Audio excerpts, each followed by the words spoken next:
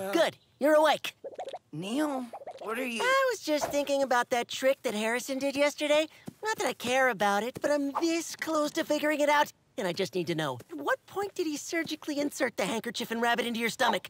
Were you awake for it, or did he put you under? I don't want to talk about it. Right. I mean, no one wants to talk about it. It's just a stupid trick after all. But what irks me is that the math just isn't there, you know?